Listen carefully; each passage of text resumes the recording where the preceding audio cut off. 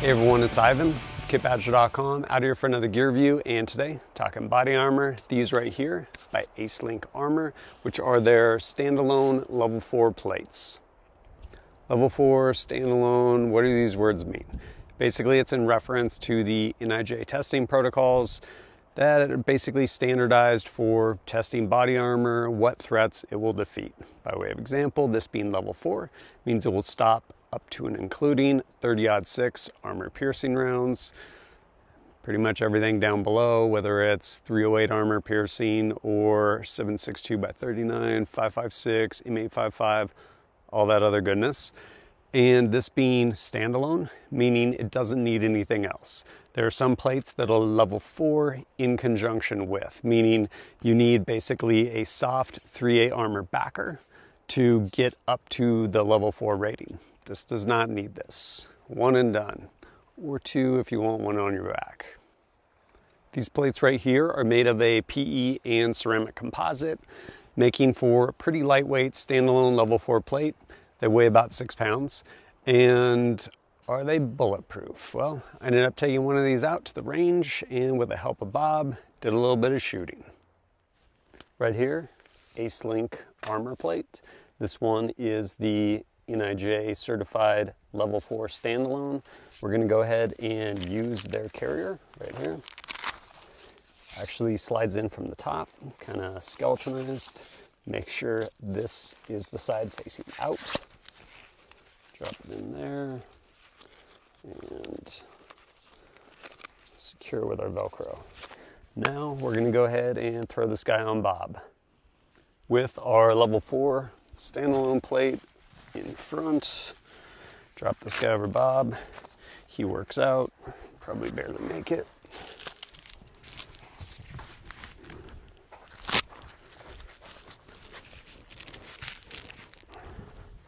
All right. Let's see what this thing does. We're going to go ahead and start big. Level 4 standalone. Supposed to stop 30-06 armor piercing. Don't really have any of those. This is a Barnes TSX, solid copper, 30-06. So this one right here is for all the kids that turn the corner and are like, okay, boomer. And then they're like, oh shit, someone still shoots those?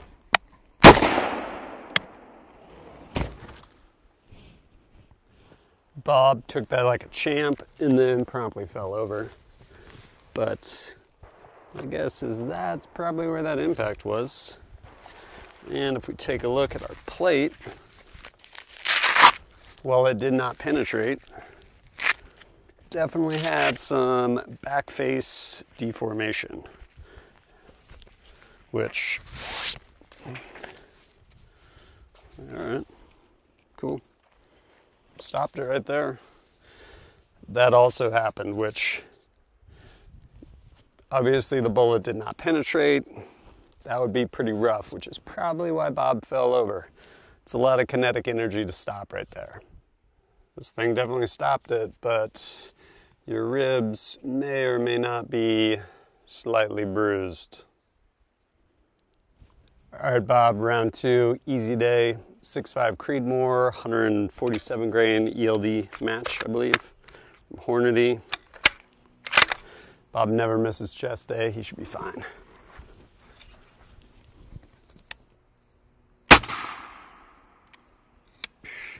Like a boss.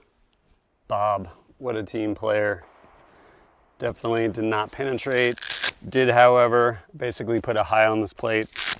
End up busting like this little piece on the carrier.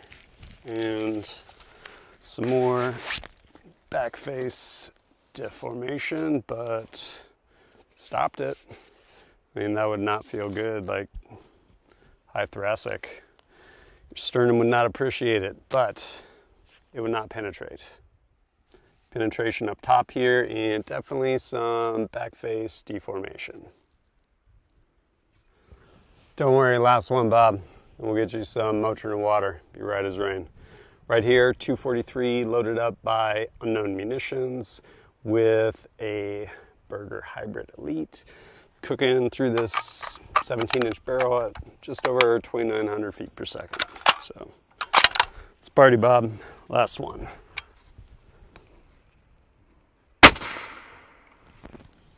Like a champion. What a champion. Look at that. Took it right there. He was obviously flexed, so probably didn't hurt him too much. But again, definitely some back force deformation. Going through right here, lower on the plate. That third round down here at the bottom, definitely some back face deformation. But all said and done, definitely stopped all those rounds. Coming away from that, what are my thoughts? Well, don't want to get shot. And back face deformation is a very real thing that will wreck you, but you would not get penetrated. Stuff held up really well. I wish I had some 30-06 armor piercing rounds, but I didn't.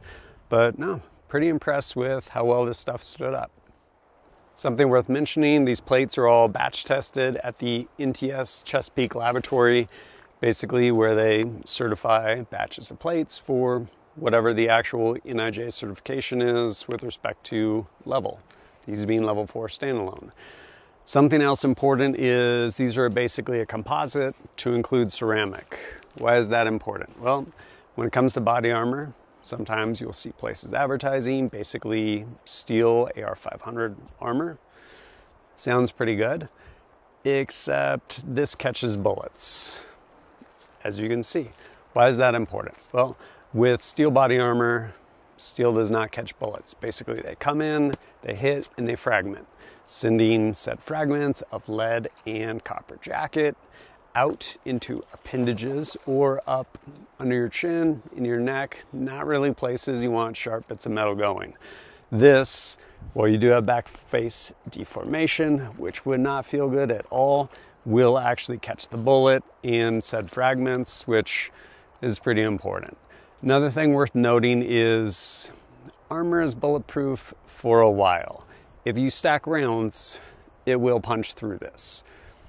It was not made to take like round on top of round and hold up. And regardless of level, like overseas, driving level 7 up armored Toyota Hiluxes, yeah, they're bulletproof right up to the point where they're not. Like you start chewing away with like a PKM into the side of that thing, eventually the armor will just get degraded and those bullets will start zipping through. So buys you time. Ivan, are these actually 10 by 12 plates? I have no idea. I never measured them. They are in fact single curve, but as a more meaningful metric, let's do this. 1, 2, 3.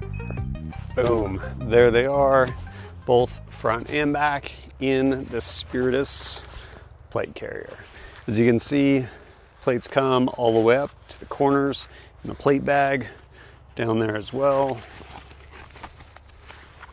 And looking at it on the inside, honestly, pretty nice. You don't have any slop. So yeah, I'd say probably about 10 by 12. Who do I think these level 4 standalone plates would be good for? Well, someone that needs level 4 standalone protection or wants it. Keep in mind, where are you, kind of what is your environment? Because you pay for these on two fronts. One, cost, level 4 standalone, more expensive than some of the other plates, and also weight. These, granted, not super heavy, 6 pounds, which is relatively light for the protection you're getting, but kind of what is that threat matrix? Do you live in a built-up urban environment? In which case, how many people are running around with M1 Garand with armor-piercing rounds?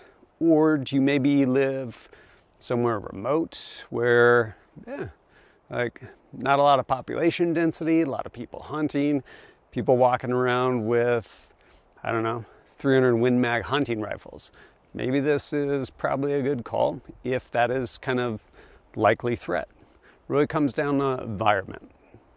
If you'd like to pick up these plates because they fit your needs, you can go ahead and get them directly through Acelink Armor, about 260 bucks a plate, or get them as a set for about 510 bucks. And if you appreciate my content and want to support it, greatly appreciate it.